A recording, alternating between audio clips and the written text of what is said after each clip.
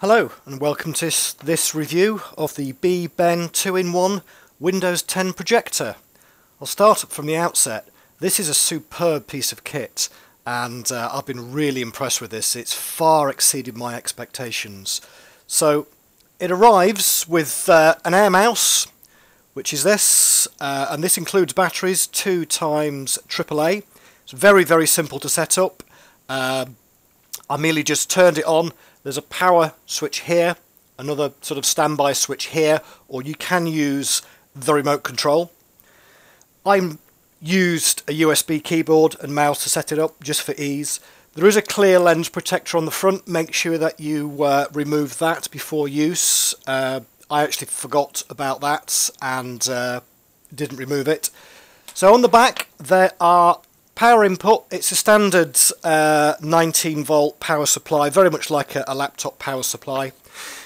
You've got a USB here, which is a 3, a blue one, another USB here, a 2, HDMI, and here there is an audio socket. It's a fairly basic computer with an Intel Atom 1.44 quad processor, 2 GB of RAM, and a 32 GB solid state hard disk. It is suitable for internet, presentations and office tasks. This isn't a replacement for a more powerful computer, but then again, it's not meant to be. There's a standard tripod socket underneath, and I'm using it on a very cheap £5 tripod. The fan runs continuously, and whilst it's noticeable, it's no worse than a noisy PC. The brightness really exceeded my expectations, so I'm up here in an attic room. It's a fairly bright day. There's a window there. There's a skylight there. And that is the image which is being produced. From left to right, it is 1.2 meters or nearly 4 feet. And on the top, I've just blue tacked a standard ruler onto it. Very impressed. It's on a par with some average full-size projectors that I've used. This is projected onto a pale yellow wall. The image is significantly better given the size and the price, bearing in mind it's a 2-in-1, so you've got a mini computer and you've got a very powerful projector.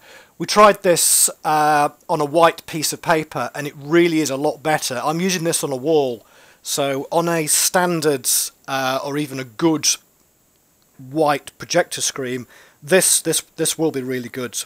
It's got autofocus and auto keystone, and I'll just show you what that means. I'm just going to tilt it and take it off focus, and you see it does the standard trapezoid. Then I'm just going to put it down. You see it's auto-focused and it's squared it up. I've not put it back quite straight. I did say this is a very cheap tripod. There we are. So that's it. I've tested the projection with some test cards available on the internet, on YouTube, and the quality and clarity is superb. So this projector at the moment is 110 centimeters from the wall, and as I say, this is 4 feet wide.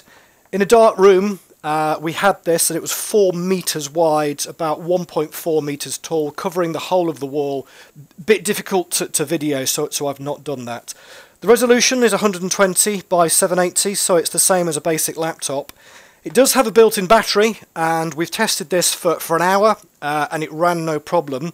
The only thing I can't figure out yet is how to get the battery life indicator on this, such as you'd see on a laptop. I've tried, and I just can't figure it out. So this is the normal task manager. You'll see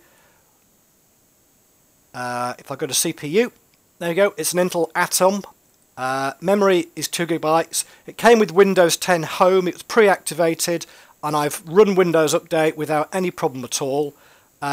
So after running Windows Update, I've installed some screen recording software.